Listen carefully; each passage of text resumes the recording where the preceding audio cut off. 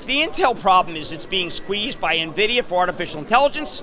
It's also being, they have their own artificial intelligence platform. And AMD's got better chips right now in terms of speed and graphical user interface. Graphical user interface is used for crypto mining. That's crypto mining obviously is, you're talking about Ether and you're talking about Bitcoin. It's used for gaming. So AMD's got sex appeal. Now remember, Intel bought Mobileye. Mobileye is a very smart company, not a lot of people, but paid a lot of money. That's an autonomous car play. These are, Intel's being buffeted. There are times when Intel's been buffeted before. I want to see what Brian Krzanich comes back with. I do not think that you should write off Intel. I do think that AMD has more pizzazz. I think Nvidia has more pizzazz. I've been trying to get people to understand pizzazz can be a two-edged sword. Nvidia can go down, not just up, and that's when you buy it, not when it's running. And you're getting so much attention from your dog, who's now Everest Nvidia. Well, look, I use that as an analogy to be able to say, let's not get silly.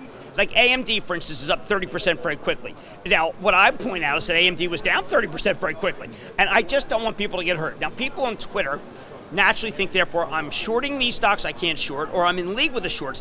You know, what nonsense. I think AMD is going to go up over time well. I think Nvidia is a very big stock. I have compared it to Intel in the 90s. So give me a break.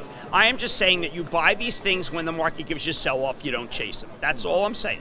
When the market gives you sell-off, you don't chase them. If you were to buy some Nvidia now, leave room for more Nvidia later. That's how we do it in Action Alerts. That's what I would suggest.